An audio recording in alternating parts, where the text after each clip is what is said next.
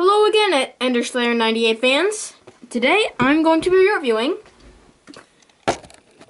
yes, the 2013 Take and Play Millie.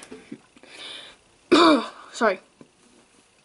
Some of my statements might be kind of taken over from Mr. Conductor Fan 1406's review, but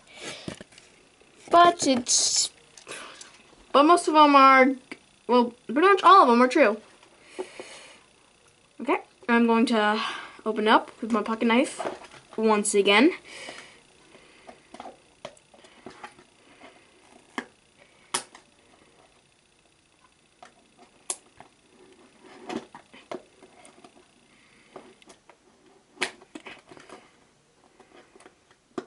Okay, this one's actually different than the Take and Play Ducks packaging.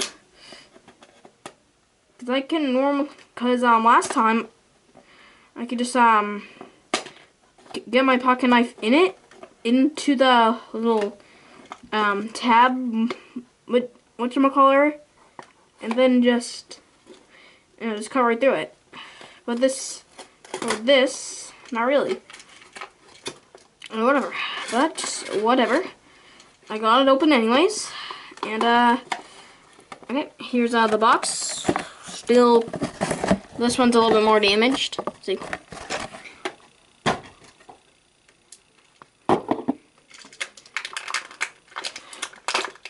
Wow, and this time it actually comes out easy.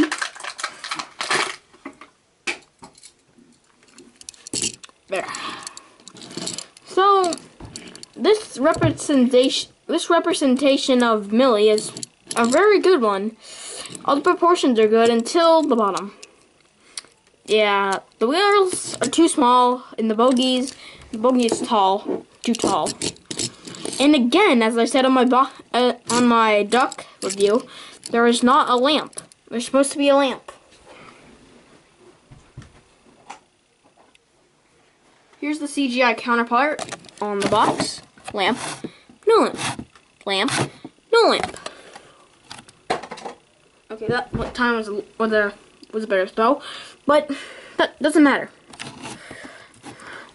Okay, now to the actual review. The livery is really good. It's a kind of purpley blue with the gold footplate, which is obvious piece of plastic. Kind of think that they should have put metal on this bit and then plastic on the other bit. But I digress. For some reason, there's black couplings on the rear footplate thing, and gold on the front, and whatever. This is really detailed it's nice and detailed. You can even see the little, oh, there we go. You can even see the little bolts holding the dome onto the body.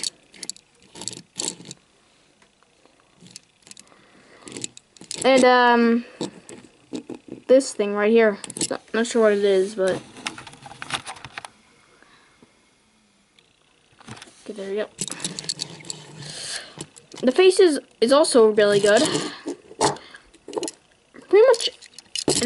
Pretty much this item is really good. Nice livery detail, molding, stuff like that. I give this model, because of this bit, a 7.5 out of 10. This has been EnderSlayer98, signing out.